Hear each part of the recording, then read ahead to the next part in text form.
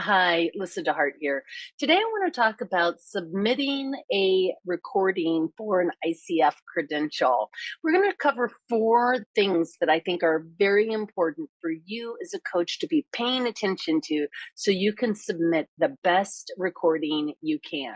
Okay, recently ICF has made some changes in how they're doing their level 1, level 2 trainings. So for many people moving forward, you are probably going to be doing an assessment within the coach school that you are attending. And this video is not for you because you're going to be submitting through your school, and what your school wants is going to take precedence over what I am about to share. So this video is really intended for people who, like me, might be going through a portfolio plan on being able to apply for their ICF credential, or I didn't actually go through the portfolio plan, but I had gotten my original coach training in 2007, 2008 timeframe, and I didn't apply until 2014.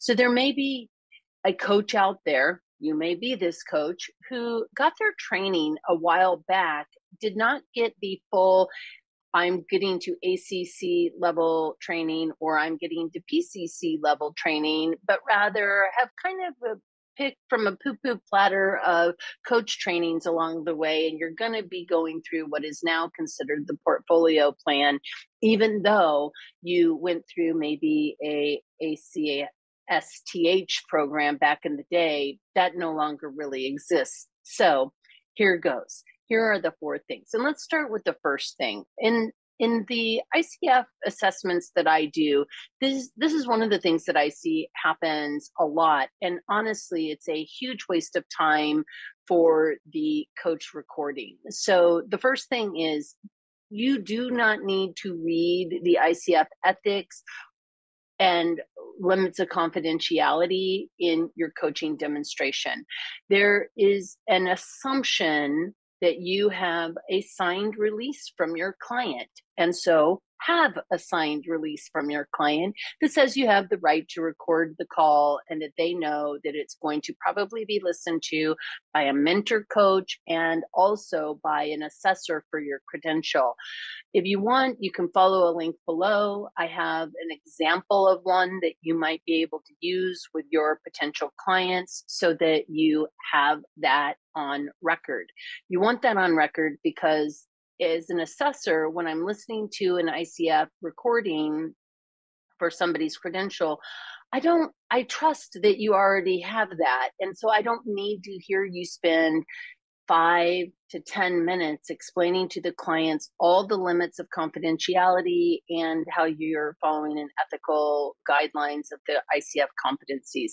It doesn't demonstrate your coaching capacity or your coaching ability. What it does is it wastes about 5 to 10 minutes of time for both you, the client, and also the assessor. So I would recommend let that go.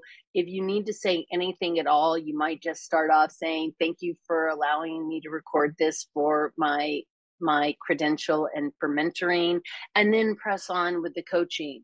What's showing up for our session today? So that's the first thing. Do not waste a bunch of time going through the ICF ethics or limits of confidentiality. And again, follow the link below if you'd like to have an example of a release of consent for the recording. The second thing that I think is really important also is do not spend 5 to 10 minutes explaining to your client what coaching is. What that demonstrates to me as an assessor, I won't speak for any other assessors, but what that shares with me is that you do not have a long, thoughtful coaching relationship with this person. And the person may not even know what coaching is, which means that they might be a good client, but the likelihood is they're going to go very much into problem solution focus. And unfortunately for many coaches, it's really hard to avoid the hook of the problem solution. And so when I hear people explaining coaching to their client on the call, again, this does not demonstrate to me their coaching acumen or capacity, or demonstrate their way of being a coach. What it demonstrates to me is that they don't have the right client for the recording that they're doing to submit to ICF to demonstrate how good of a coach they are in being able to hold the container of a conversation, ask open-ended questions, and really model leading the competencies through the conversation that they're having. So that really leads to the third thing. So the third thing that you want to be paying attention to is choose the right client. If you have a client that you've been working with for a while, who you really enjoy working with, and who you're really able to coach, not advise, not consult, not tell them what to do, but you really have a good coaching relationship with them, that is the client you want to demonstrate your coaching ability with, because they're going to be insightful. They're going to be curious about themselves. This isn't their first time in a coaching conversation.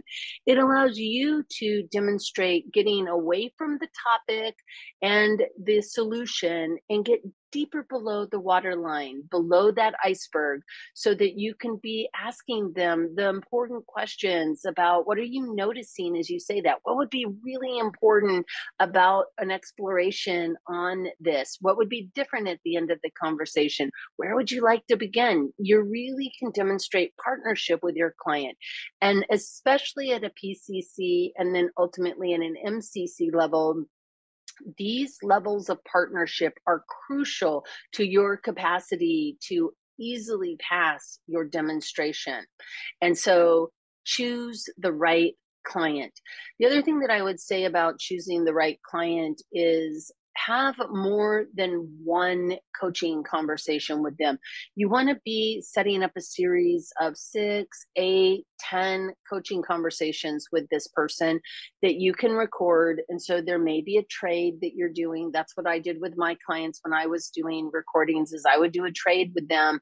They got the coaching and I got the release to use the coaching for my mentoring and for my submission to ICF if the call was appropriate. So be thinking about the people that you really love coaching and choose that client. And this leads us to the fourth thing that I really think is important. Choose the right session. I have heard people submit recordings that are of the very first session of a coaching conversation.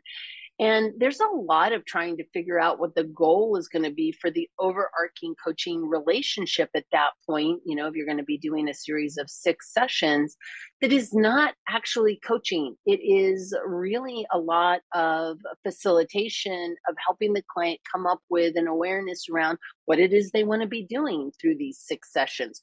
What would be their goal at the end of it? What would be an outcome? How would we know we had made it? And honestly, while that can be demonstrated as a coaching conversation, it doesn't highlight your skill as a coach to really demonstrate your capacity to be in partnership and curiosity. It is much more of a facilitated sort of conversation as we're trying to get clarity about what's important to the client to be working on through a series of conversations, which brings me to the final session you have with your client, where you are going through all the different things that they've explored and learned. What are their insights that they're taking away from the entirety of the coaching relationship they've had with you?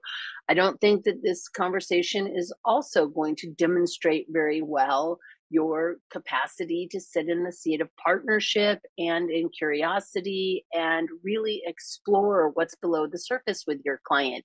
So I would really leave out the very first and the very last coaching sessions from an application, not because they're bad, but just because they don't demonstrate your capacity as coach as effortlessly as the ones in the middle. So session 2, 3, 4, 5 whatever, right? Whatever those middle sessions are for you, those are the sessions to really be considering when you're thinking about submitting this call for an ACC, PCC, or MCC call.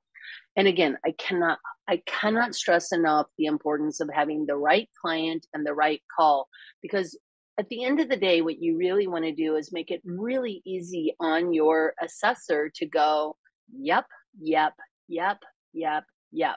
Because remember, they are not assessing your client and how awesome your client is.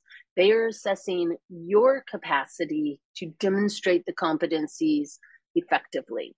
So choose the people who allow you to do that. Have fun. Happy coaching. I hope this was useful, and I'll see you in another video.